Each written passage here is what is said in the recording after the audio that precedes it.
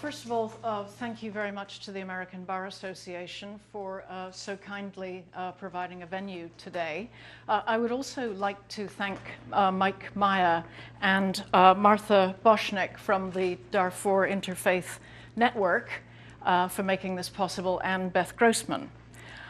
I'm also going to ask your indulgence as an audience. I know that there are some Sudan experts here.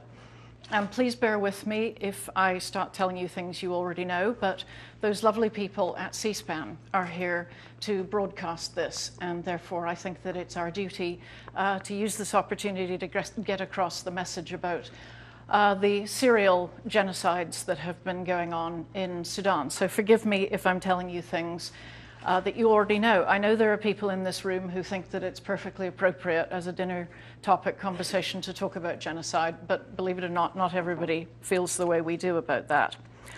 I'm going to first of all talk to you about what's happening in Abyei. Over the weekend, you probably saw that the Sudanese armed forces occupied the region of Abyei.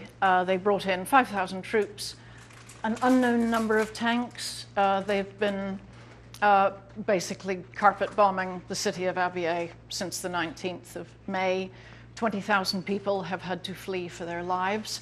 I've been getting emails from someone we know who works for an agency near Abyei all morning, and apparently Sudanese Air Force warplanes are now buzzing the communities of the two neighboring states as well, the message being to terrify the local people.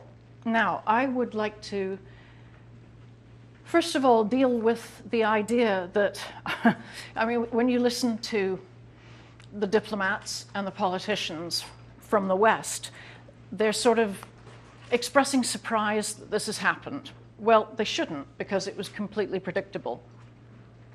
Groups like mine, Waging Peace, the Enough Project, Save Darfur, the International Crisis Group, Human Rights Watch, we have all been going on and on and on about how Abyei was the flashpoint. We've been going on to the point of monotony for months and months, because it was always obvious this was going to happen. This was predictable. And the reason it was predictable was that as long as you appease the architects of genocide and in a misguided way treat them as if they're going to be your partners in peace, as long as you make sure there are no consequences for bad behavior, then the signal that you send to those architects of genocide is that they can carry on.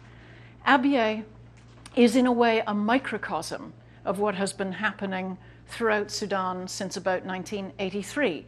And as with most subjects in Africa, if I'm going to cover this properly, I'm going to go back a few decades to explain what's happening in Abyei today, back to the time of the colonial times. That is so often the story in Africa. Basically, Sudan, until 1956, was part of the British Empire. The British drew a border that put 700 different tribes together. Now, surely this was never going to go terribly well. As was typical of the colonial power, they chose one group of people, one ethnic group, to do their bidding, to try and control everybody else. That was the people who self-identify as Arabs, who live in Khartoum and along the Nile. And since then, it has been a story of the hegemony of the ethnic groups that define themselves as Arab along the Nile against everybody else. It's a story of marginalization. It's also a story of climate change, because the Sahara along here is moving south, in some places as much as 20 miles a year, in other places 3 miles a year. This is having an extraordinary domino effect in that a lot of the people, the ethnic groups who were living here, mainly self-identifying as Arab, are having to move, and they're moving onto land occupied by people who self-identify as Black African. Now, you're going to get bored of me saying people self-identify, but here's what I have learned in my time working in 12 different African countries. It does not matter the content of your blood. What matters, because there is intermarriage everywhere, what matters is how you self-identify. And part of the story of Sudan is unfortunately the racism of some of the Arab groups who consider themselves to be racially superior, to the black Africans who live here in the south. This is the size of Texas, and here in Darfur, also about the size of Texas. The difference is these people are Muslim and these people are Christian.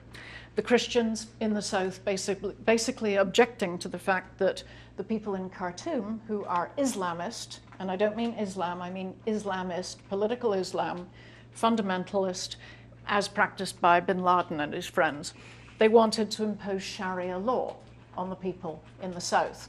And also there's unfortunately a tremendous amount of racism involved in this. What we've had then since independence in '56 was the marginalization of all these other groups around here who feel they have no stake in where the power is in Sudan. The people in Khartoum have actually been rather clever and skillful in the way that they have conducted ethnic cleansing. What they've done is, typically, there's a pattern to this, and it's being repeated to this day, right now in Abyei. They use their air force to bomb villages in what they call softening up, and this is then followed not by regular soldiers, but by militias of local, disgruntled, poor Arab nomads, whom they pay and arm, and they do the dirty work. This has happened since 1983 in South Sudan with the death of 2 million out of 9 million people who live there. And it's happened since 2003 here in Darfur, where there's a population of 6 million people, half of whom have now been made homeless. That's 90%. Human Rights Watch reckons 90% of the black African villages of Darfur have been destroyed and emptied, and a death of 300,000 people. Massive displacement. Now, you may wonder what motivates this. And that takes us to something else incredibly topical, of course, and that is Colonel Gaddafi. He's the man who wrote the book some decades ago explaining why all culture in Africa was Arab, that everything else was of no value whatsoever. He's the man who ignited 1,000 really ghastly racist thoughts among Arabs. And as you know, today he's busy trying to kill his own population. The other soulmate in all of this program of ethnic cleansing is, of course, Osama bin Laden, who lived in Khartoum for 5 years. And I think that, you can define a regime by the friends it keeps. They also define their best friends as Hamas, Hezbollah, and Ahmadinejad of Iran. So you're beginning to get a picture of how they interpret Islam. And I must add that the majority of the world's Muslims totally disagree with their adoption of political fundamentalist Islam, but there we are. Recently, 2 months ago, the president of Sudan, the regime, Arab-based here in Khartoum, was asked to define Islam. And he said this, he said, it is to cut, it is to stone, it is to kill. This is not a vision that the majority of the world's Muslims would embrace, but shockingly, it is one that has been used and is now being used to oppress the black African Christian people of South Sudan and of Darfur. Now, this brings us up to why Abyei is happening. Thanks to the incredible work of a lot of American faith groups, and I mean Jews, Christians, Muslims, they shone a light on what was happening in South Sudan. The fact that from '83 onwards, there has been this merciless campaign of ethnic cleansing. And they eventually got the United States government to focus on what was happening there. This is an example of what we can achieve when we actually put our minds to it and when there is international political will. Because of America, the people in Khartoum were eventually pressured into having peace talks, going into a whole negotiation that dragged on for years, of course. But eventually, in 2005, they signed what's called the Comprehensive Peace Agreement, which was neither comprehensive nor has it led to peace, but never mind. And they decided on a notional border around South Sudan. But the problem was this. The people in Khartoum who run the regime, it would be wrong to think of them as a caricature sort of African dictatorship from central casting. These are very shrewd people. They calibrate exactly the West's lack of interest in Africa.